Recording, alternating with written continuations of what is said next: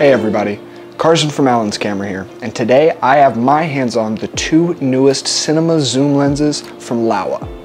So first they came out with the 28 to 75 T2.9 lens, and they also have the 75 to 180 T2.9 lens as well. As you can tell, both of these lenses are pretty darn compact at the end of the day. Maybe not as small as your photography lenses, but pretty darn compact for a full frame cinema lens.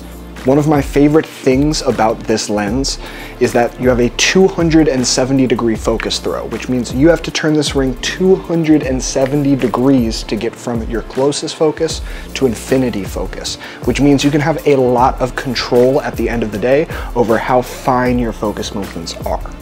Another thing you're probably going to notice is that you have teeth on your focus, zoom, and aperture rings, which just means if you're bringing this into any existing fizz or follow focus system, it should be pretty easy to set up. That brings us to the back of the lens. I currently have a Canon EF mount on the back of here, but there's also a PL mount included, and there are a few other accessory mounts that you can purchase for both of these lenses.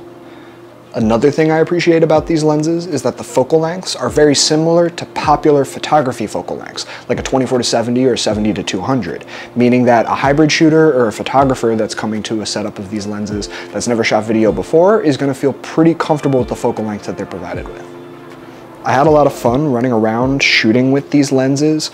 I just felt like they were very compact, very easy to move with. I didn't have any sort of follow focus system, so I was doing everything handheld. I haven't shot video like this with any sort of dedicated cinema lens in a while, and it was fun to be able to challenge myself to pull focus without any sort of follow focus system. And all in all, I feel like these lenses are a great bang for your buck.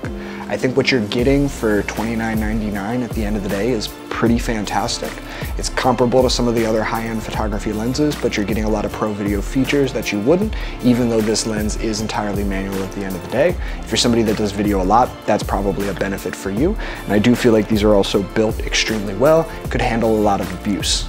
These feel like they are ready for the job and at a great price point.